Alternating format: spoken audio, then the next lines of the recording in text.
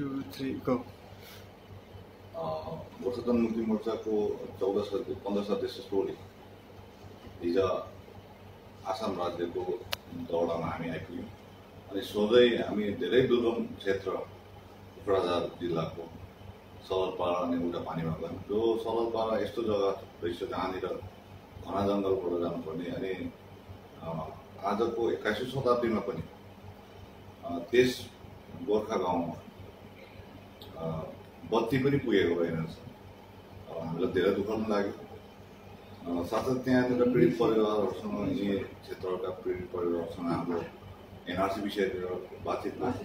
उहाँले अहिले सामना गरिरहनु भएको समस्या या उहाँहरूको दुखेसोहरू हामीले बुझ्यौँ अनि के कारणले उहाँहरू छुटिने भए यो विषयमा हामीले जानकारी दियौँ। साथै यति टाढो दुर्गम क्षेत्रमा पनि आसाम सरकारबाट उच्च शीर्षस्थ अधिकारीहरू हामी जहाँनिर बातचित गरेर त्यहाँ आइपुगे। उहाँहरूले पनि सौहार्दपूर्ण वातावरणमा हामीसँग बातचित भयो र उहाँले गोर्खाहरूप्रति पनि सहानुभूति देखाउनु भयो। केही कारणबाट छुटेको हुनसक्छ तर अब यसलाई हामी सम्झाउन गर्नुपर्छ भन्ने कुराहरूमा राख्नुभयो सरकार पक्षबाट र हामीले पनि उहाँहरूको सरकारद्वारा पठाएकोले गर्दाखेरि हामीले पनि उहाँहरूसँग आसामको गोर्खाहरू लिएर जो छोडिएको छ पीडित छ उनीहरूको विषयमा हामीले राख्नुपर्छ। साथसाथै त्यसपछि बेलुकी हामी होटलमा बस्दा पनि कोक्राझार जिल्लाका बुद्धिजीवीहरू आएर भेटे र आज बिहान पनि बोडोल्यान्ड अटोनोमस काउन्सिलको प्रथम सदस्य साथसाथै उहाँसँग एक शिक्षक जो सामाजिक कार्यकर्ता हुनुहुन्छ उहाँहरू आउनुभयो।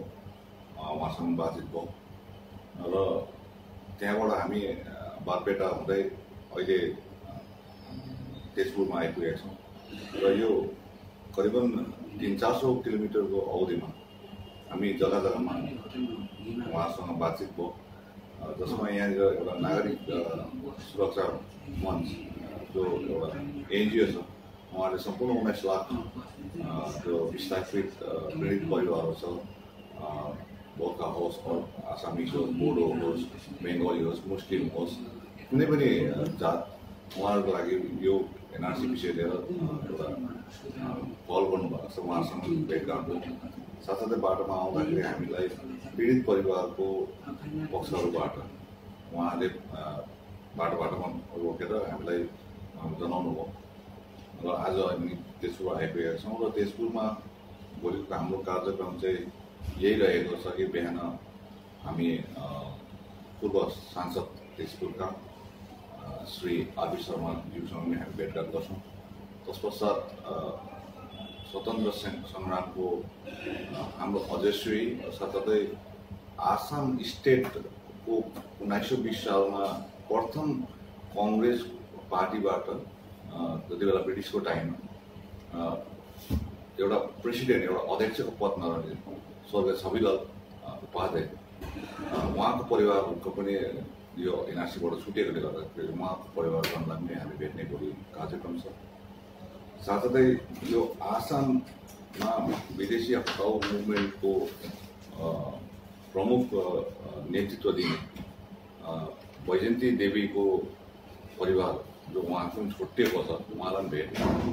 साथसाथै भोलि हाम्रो अन्य कार्यक्रममा सुनित सोभन कार्यक्रममा त्यहाँको स्थानीय बासिन्दाहरूलाई भेट्ने।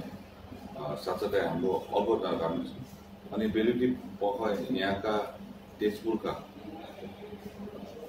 इन्टेलेक्चुअल जो पनि व्यक्तिहरू हुनुहुन्छ उहाँहरू साह्रै इच्छुक छन् हामीसँग भेट्नको निम्ति र उहाँहरूलाई पनि समय दिएको छ।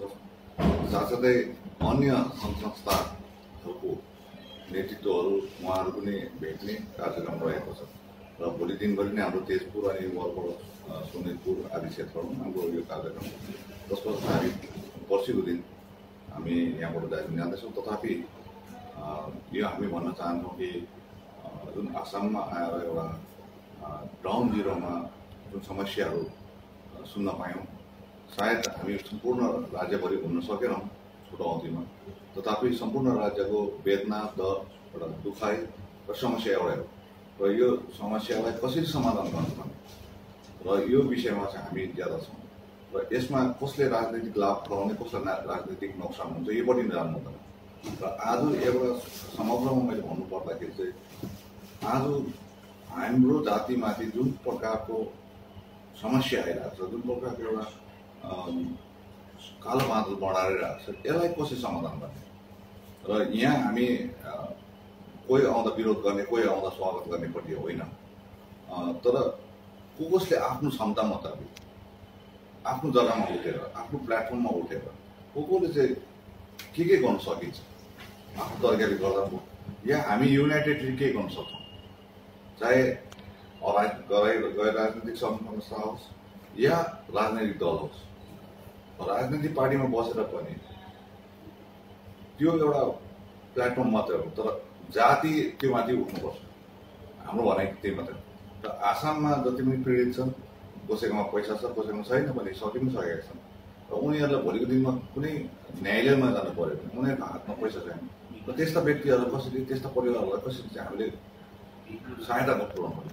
र म बारम्बार मैले पार्टीको तर्फबाट भन्दैछु कि जसलाई पनि त्यस्तो आवश्यकता पर्छ हामी उहाँकोबाट पैसा नलिकन त्यो न्यायालयको ढोका हिँड्छौँ, अनि उहाँलाई न्याय दिलाउनेपट्टि हामी प्रशासनिक साथसाथै कानुनी तौरबाट पनि लडाइँ लडेको हुन्छ। यो चाहिँ अब र विशेष गरेर यहाँनिर मैले अघि देखेँ कि हामी आउनुभन्दा अगाडिदेखि नै 2 दिन अगाडिदेखि म दार्जिलिङबाट हेर्दै थिएँ यहाँ आसामलाई धेरैजनाले विरोध गर्ने या विरोध गर्नुपर्छ, किन काम आउनु हुँदैन, उसको बोली आउनु हुँदैन, हेनदेन भयो। मैले सम्झेको थिएँ अब श्रीरामपुरमै कोबाट फर्किनु पर्ने हो कि न के हो भनेर।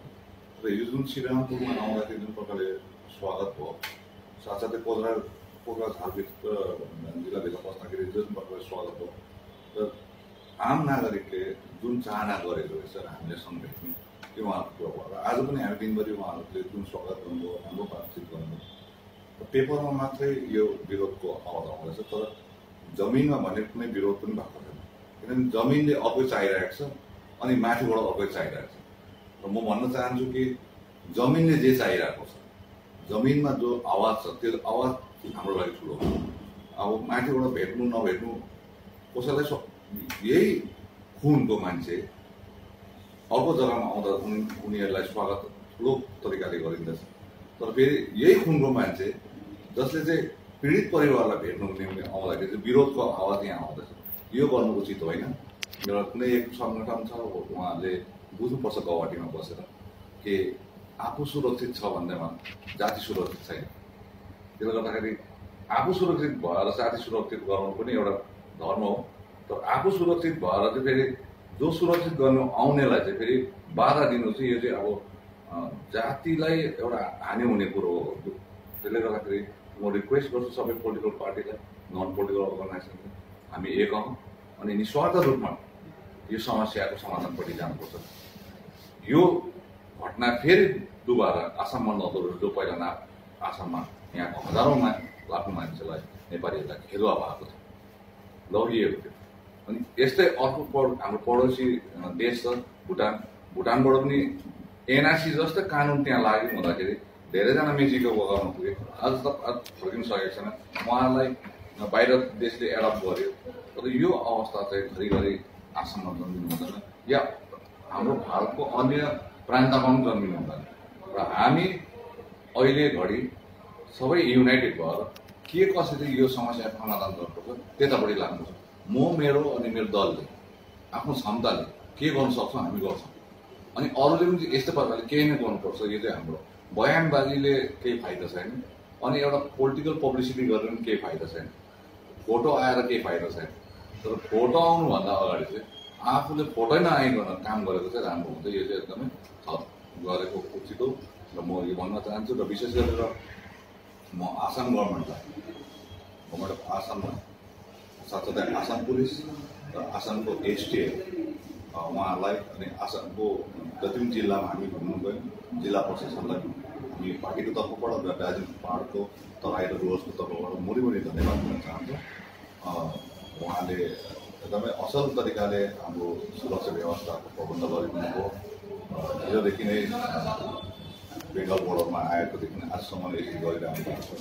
अनि जुन होटेलमा बसिरहेको छौँ त्यहाँ उनीहरूको सुरक्षा व्यवस्था प्रबन्ध छ, अनि हामी जाँदैछौँ उहाँहरूले एकदमै सुरक्षाको लागि राम्रो प्रबन्ध मिलाइरहेको छ। त्यसको निम्ति फेरि पनि म आसाम गभर्मेन्ट जिल्ला प्रशासन जो पनि हामी जाँदैछौँ त्यो जिल्ला प्रशासनलाई, साथसाथै पुलिस प्रशासन, आसाम पुलिस र एसटिएफलाई फेरि धन्यवाद दिन्छौँ। अनि साथसाथै जसले हाम्रो यो अभियानमा प्रत्यक्ष रूपमा परोक्ष रूपमा साथ दिए अनि जसले फेरि अप्रत्यक्ष रूपमा र अपरोक्ष रूपमा साथ दिए उनीहरूलाई पनि हामी पूरै धन्यवाद दिन चाहन्छौँ अनि आभार प्रकट गर्न चाहन्छौँ।